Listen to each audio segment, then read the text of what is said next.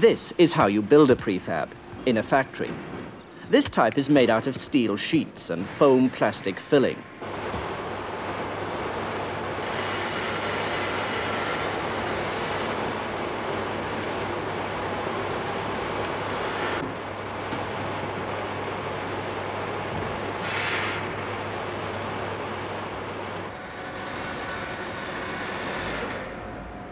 There are no bulldozers, no cement mixers, no mud. It doesn't matter if it's raining outside. In the factory, the job goes on.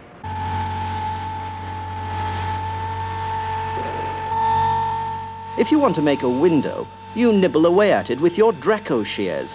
You don't build it up, you knock it out.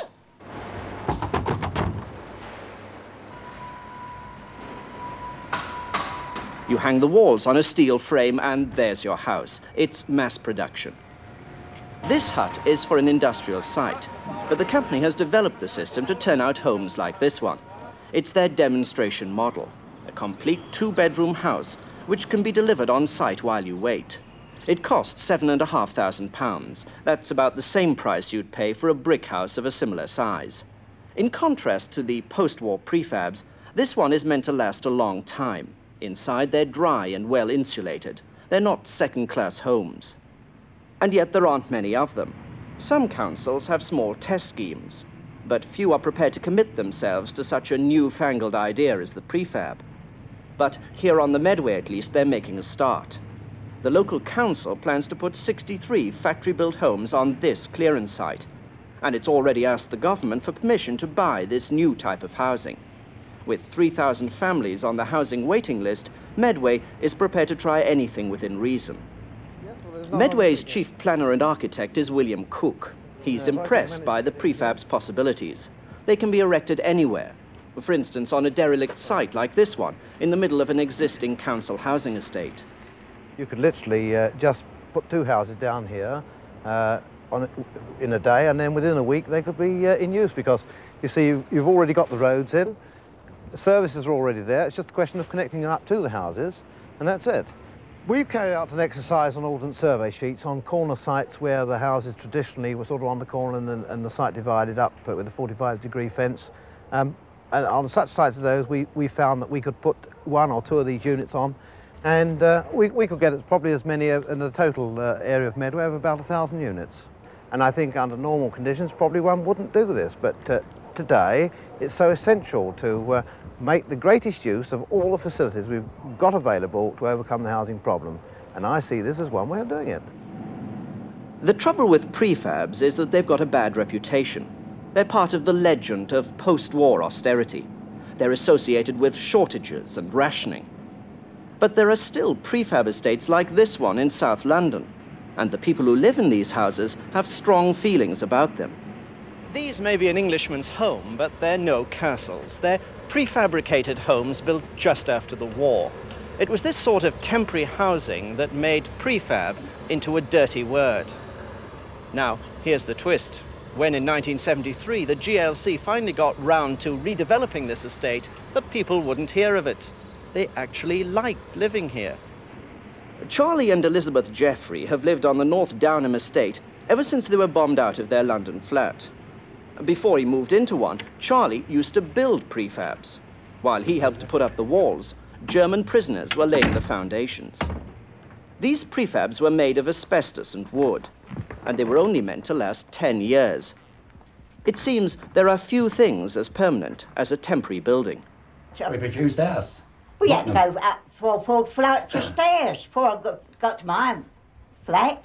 No, you was over the house and I went to her. Yeah, but I didn't like it. Well, when she came back and told me she viewed a prefab, I said, well, take it. I said, what's called? So she told me what sort. I said, well, it's what I've been working on. I said, you take the prefab.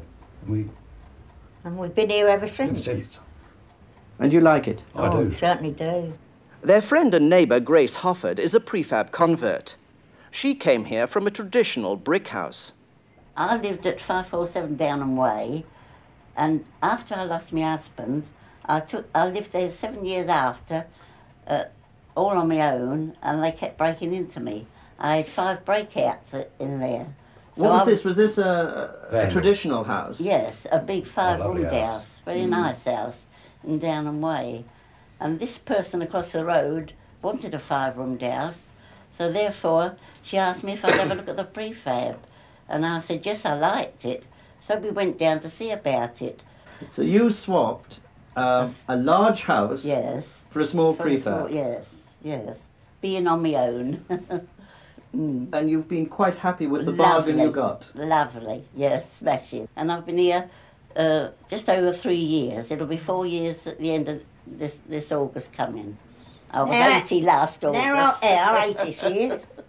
80. Yes. It's a lovely old lady. Old. Yes. There are even dream prefabs. Anne Beadle spent all of her money on turning a prefab into her ideal home. Even if I won the pools, I would buy a prefab again. You'd buy another prefab? A bigger prefab? No, just the same. But the general view of prefabs is that, you know, there are inferior homes. They are. No, not inferior. It's a lot of old. It's brought codswallop. back. It's a lot brought of back codswallop. from the beginning of the prefabricated bungalow era when it first started. All right. Well, look, you came in my place. Now, was you cold when you came in there? Was it comfortable? It was very comfortable. Well, there that's you it. are, You there's see. your answer. And you're all on And the you level. come out on spec. There's your answer. Middle class people, what they call the middle class people, say prefabricate. Oh no, you know, slums. But they've never lived in them. They've never lived in them. The politicians have never been round our places to see how we live in them. You see, if they, it was at Crossman, isn't it? Crossman is at Crossland. If he was to come down here, we, Charlie and I, we could take him round. We could take him in our places. He'd leave his penthouse and come and live in one of these.